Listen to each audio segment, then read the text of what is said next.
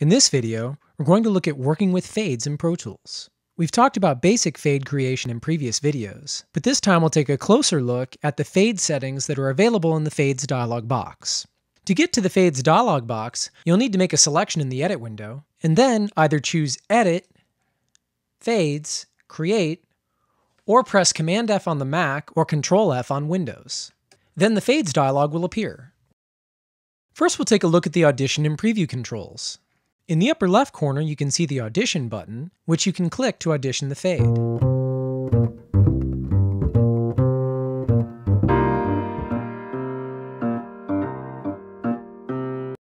Next, we have the View First and View Second buttons, which allow us to view the fade information for just the first channel of a multi-channel track, or for just the second channel. To view both channels simultaneously, click the Both button.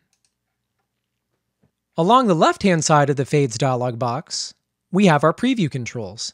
Here you can view just the fade curves and hide the waveforms, or view the fade curves with separate views of each waveform, view the fade curves with superimposed waveforms, or view the fade curves with summed waveforms. Pro Tools shows the fade curves in separate waveforms by default.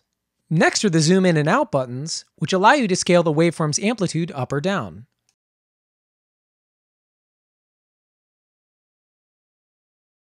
In the Fade Settings area, we can see our fade shape settings for both the in shape and the out shape. The options in here include the standard setting, which can be edited by clicking and dragging in the curve editor,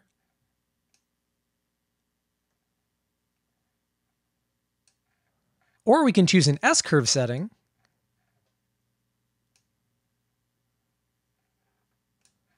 or we can click in the Preset Curve pop-up menu to choose any of the curve presets. In the center of the Fade Settings area, we can see the Slope and Link settings. Here you have the options of equal power, equal gain, or you can even set the link to none, which allows you to adjust the curve shapes and the start and end points independently.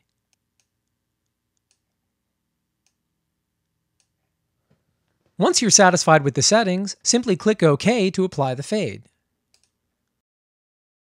There are several options for modifying existing fades in Pro Tools. You can change the fade curve by double-clicking the fade with the grabber, setting a new fade curve in the Fades dialog, and then clicking OK. To delete a fade, select it with the grabber, and then press the Delete key on your computer keyboard. To delete multiple fades simultaneously, make a selection that encompasses multiple fades, then go to the Edit menu and choose Fades, Delete. This will delete all of the selected fades, but leave the underlying clips intact. To change the length of a fade, use the Trim tool to click and drag at the start or end of the fade.